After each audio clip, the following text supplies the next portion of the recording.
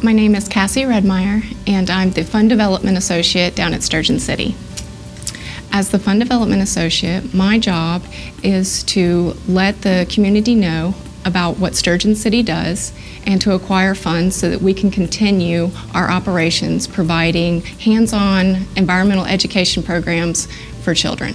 At SturgeonCity, we have a variety of programs from preschool all the way up to high school. For the preschool children, we have a Little Learners program. We actually take the touch tank out and let the preschoolers learn about the flounder while they're touching them. It's a wonderful tactile learning device. And then we also have a variety of field trips at SturgeonCity for all the way from kindergarten up to 12th graders. And they correlate with the standard course of study for North Carolina. So we try to make science and math fun by doing hands-on activities, both outside and inside in a lab setting, and also learning from the natural environment down at SturgeonCity with regard to the wetlands and teaching them about the environmental restoration of the site. I am not a native of Jacksonville, but I come from a military community in southern Alabama. So I have a connection to Jacksonville and the type of struggles and obstacles and opportunities that a community like this offers, especially with water access. So it's a home away from home. As a military spouse, this is my first time being stationed in Jacksonville. Actually, this is the first time being stationed at a really big base. I've been stationed, well, my husband and I have been stationed in Korea, in the mountains of California, and in the deserts of Arizona. So this is a really different environment than what we were used to, but it's also wonderful.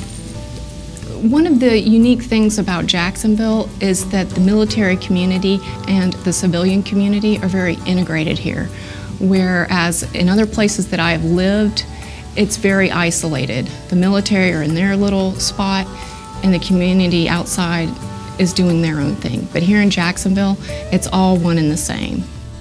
SturgeonCity has been in operation for 15 years. As a matter of fact, we're celebrating the 15th year anniversary of the SturgeonCity Institutes in June. And that's going to be a wonderful celebration, and there should be many, many alumni coming back to just see that it's still going on and to hopefully communicate with the current SturgeonCity Institute students about their experiences.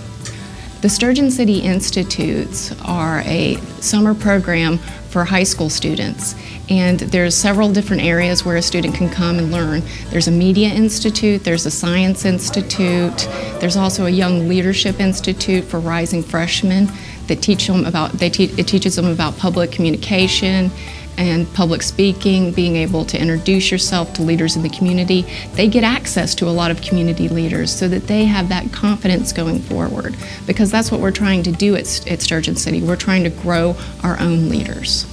The SturgeonCity Institutes happen the last 2 weeks in June.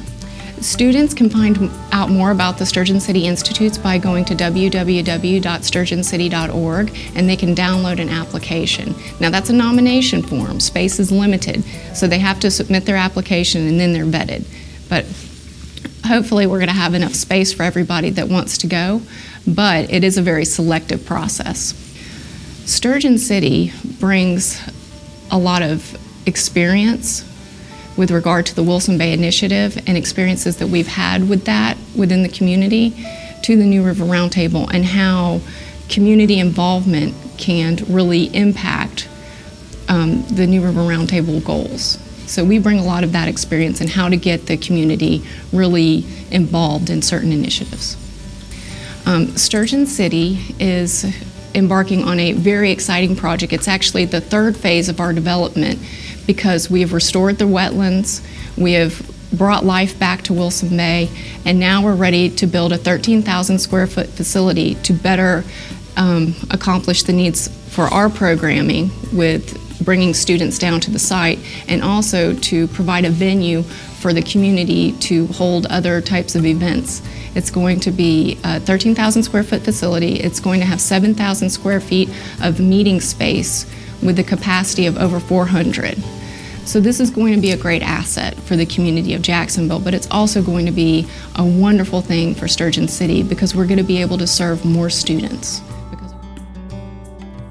The New River Roundtable is a group of environmental stewards within the community that come together to try to create a strategic plan for what we're going to be doing in the community as far as environmental stewardship, environmental action. We don't work independently, we work together to try to accomplish goals.